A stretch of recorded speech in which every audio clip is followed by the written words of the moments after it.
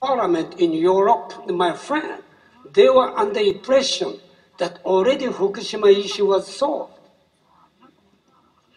And when I talked to your leader as well, they surprised to hear what I'm saying, to what Bob Alvarez said, what Anu Gunderson said. They're surprised. So I like to let you know that we are challenging two invisible matters. The one I believe in, Helen said, it is a fact of already as of today. Japan cannot escape from the reality that this radiation and children issue another 100 years or 200 years. So many leaders I met were shocked. Number two, this reactor issue. You cannot see the inside issue. So nobody knows. That's why people try to pay attention to policy issue.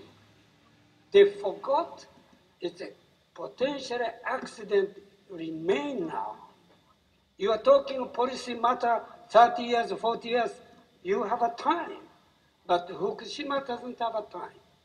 That's why I told to all party leaders, and I said one of the cabinet, my answer is to solve this issue, or to improve this issue, is maybe we might depend on military, who are sure they sacrifice, as Chernobyl did it. And many military workers die, which keep quiet and silence. But that is a reality. So these are issues I want to let you know. All right. This may be the last question. It goes to you and also to Hisako Sakayama.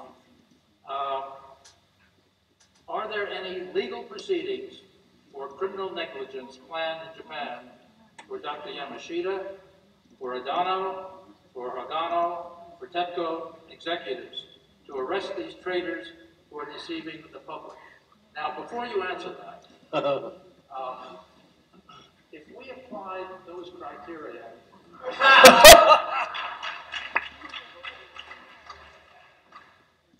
we'd indict the entire Congress and the President.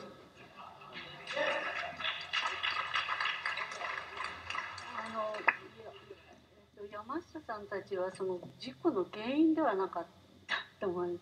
事故が起きてから放射線低線量の放射線が安全だということをみんなに言ってきて人心を惑わせたということだと思います。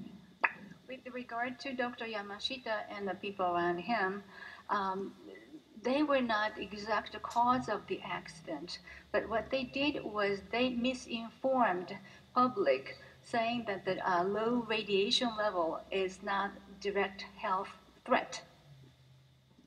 それで事故を起こした責任者に対しては今裁判が日本中でいろいろ行われていてたくさん私もその原告になっていますけれども裁判が行われるこれから行われると思うんですけど検察がそれを事件として取り上げるかどうかっていうことがまだ決まってないです。There are a lot of legal accusations popping up all over Japan, and I'm one of them too. But whether the authority will accept as a criminal case or not is not clear yet, as of now. で健康問題に関してはですね福島県立医大あるいは福島県と IAEA とかなり協定を結んで健康管理っていうのをこれから行われていくのでもしかしたらチェルノブイリと同じような結果になるのではないかと私たち市民は非常に心配しています。With regard to health protection, among Fukushima Prefecture's Medical University and the Fukushima Prefecture's government and IAEA, these three entities are together planning future health protection. So I'm concerned that this may lead to something similar to Chernobyl's case. Okay.